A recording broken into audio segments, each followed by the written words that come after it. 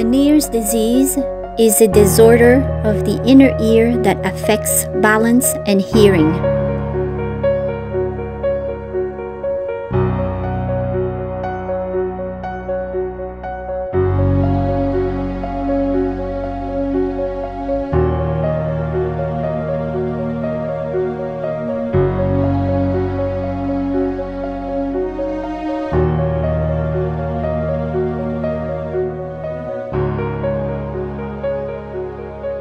So when we think of Meniere's disease or Meniere's syndrome, we must look inside the ear. Okay, and the ear externally, we all know what it looks like.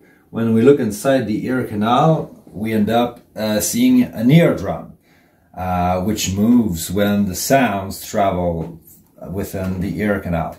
When the eardrum moves, 3 small bones also move, and the purpose of this motion is to have some fluid move inside that snail-shaped organ inside the ear called the inner ear. So we see here both the snail-shaped and a labyrinth of canals up here, which is all filled with fluids. And this cave filled with fluids in the ear, actually in the skull, is all wrapped up by bone structure. So it's not a flexible structure. What we know of Meniere's disease is that the fluid embedded inside that bony labyrinth expands. There's an expansion of fluid. So what happens when the fluid expands? Well, it damages the membranes, the cells that are located inside that structure itself. And those damages, lesions, cause the symptoms that we know with Meniere's disease.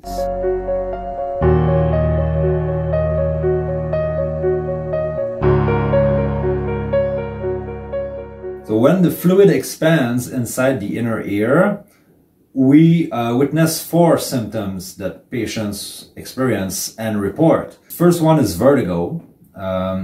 We also have an associated hearing loss. Also a sensation of oral fullness or pressure inside the ear.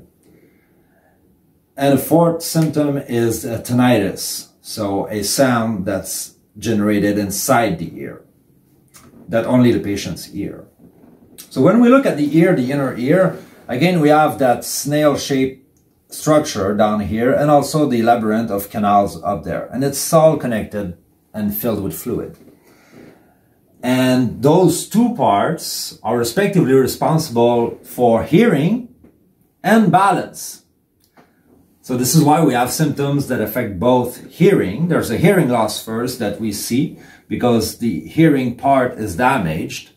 And also the patients experience vertigo because the upper part, which is responsible for balance, is also damaged. And therefore the patients will experience vertigo attacks when the fluid expands. Also, the sensation of fullness of pressure is directly derived from the expansion of fluid that the patients feel. And the tinnitus that people hear obviously is related to the hearing part of the inner ear. And very often when there's a hearing loss, the tinnitus is a related symptom. It goes along with hearing loss. So all of this happens by episodes or phases where when the fluid expands and all the symptoms kick in all at the same time. Vertigo, the hearing drops at the same time, the tinnitus gets louder, and the fullness sensation also kicks in at the same time. Those attacks usually last a few hours and they resolve spontaneously. Is there a total recovery after the first attacks? Close to. The hearing might come back, the vertigo will stop, the fullness will go away. The hearing loss will come back almost to a normal level, but there might be a residual hearing loss in between every episode of attack. And the more that the attacks occur, the residual hearing loss will add up. And on the chronic phases of the disease, the hearing loss will remain. And so the patient is stuck with a chronic hearing loss. And surprisingly, the severity of these vertigo attacks will tend to fade over years. And at the chronic phase of the disease, we have just a chronic hearing loss and less of those head spinning episodes. The disease starts usually with one ear, and over time, over years, both ears can be affected.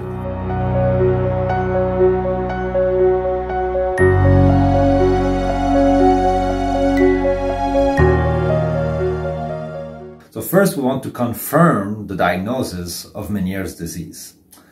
How do we do that? Well, both the audiologist and the ear, nose, and throat doctor will proceed to an array of diagnostic tests to confirm that we're actually dealing with Meniere's disease.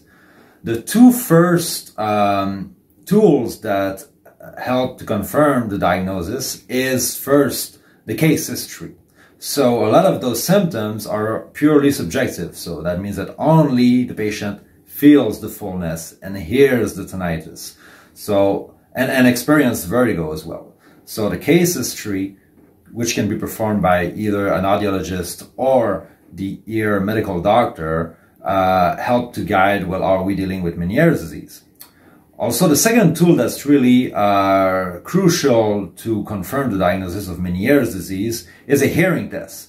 Because the hearing test is very typical of Meniere's disease in the sense that it affects the low frequencies and it affects the inner ear. Now, with those two tools, most of the time we have, for clear cases, we have a confirmed diagnosis. Now, of course, in the medical field, sometimes things are not as clear-cut, and complementary tests can help to confirm the diagnosis. And here we can talk of vestibular myogenic evoked potentials, electrocochleography, nystagmography, video head impulse tests, or other tools that can help to confirm the diagnosis.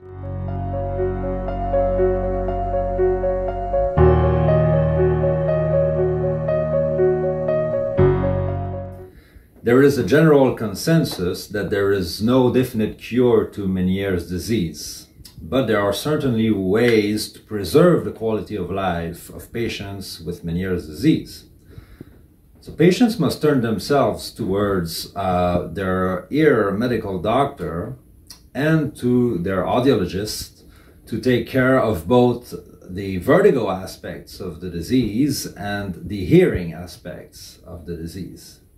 The ear medical doctor will certainly recommend to reduce caffeine, alcohol, tobacco, salt, and stress. If those are not sufficient, medication can also be prescribed.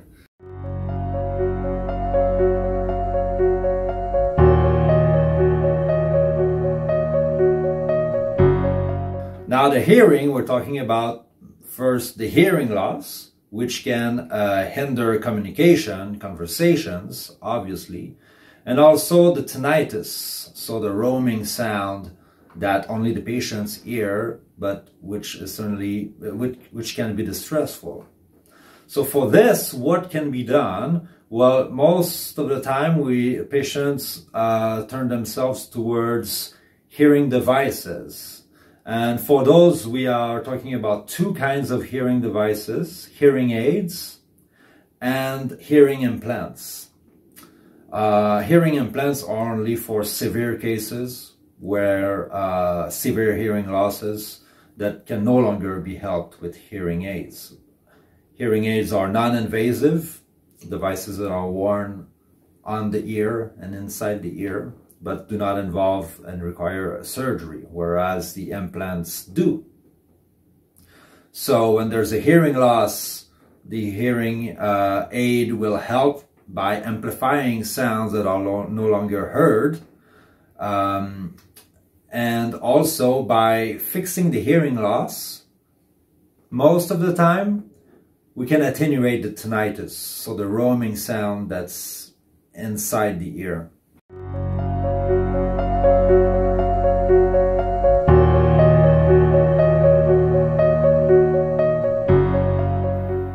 I would like to share 3 pieces of advice to patients who have a diagnosis of Meniere's disease. The first one would be to establish and maintain a close follow-up with your audiologist and your ear medical doctor so that the progression of the disease is well tracked, and accordingly the interventions, the actions that are taken to control the disease follow the evolution of the disease.